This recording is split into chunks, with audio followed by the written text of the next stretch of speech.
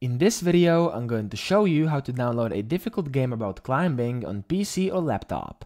So the first thing you want to do is download Steam, which is basically an app that lets you download, buy, and install and play games.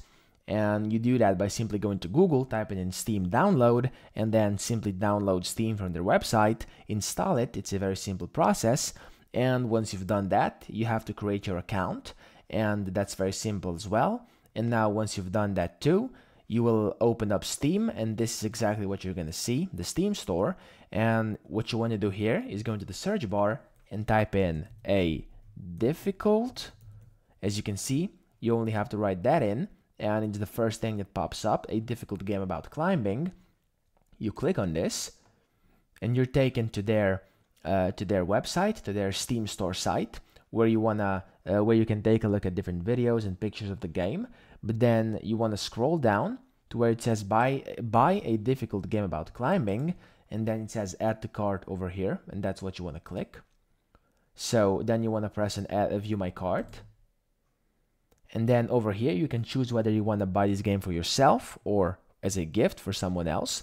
So you click on here and you can choose the two options. As you can see, I'm going to buy it for myself. So you click on continue the payment next. And then you have to select a payment method from the drop-down menu. In my case, it's going to be PayPal, but you can choose from any method you see over here on screen. It doesn't really matter.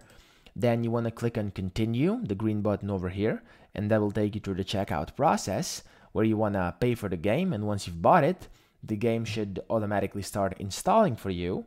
And once you've installed it to your computer, you want to go up here to library, check games over here, and then your difficult game about climbing is going to appear right here on the left, down here under the matches in search. You simply click on the game, and a big green play button will appear to the right of it, so next to it. And once you click that, the game is going to launch up and you can start playing.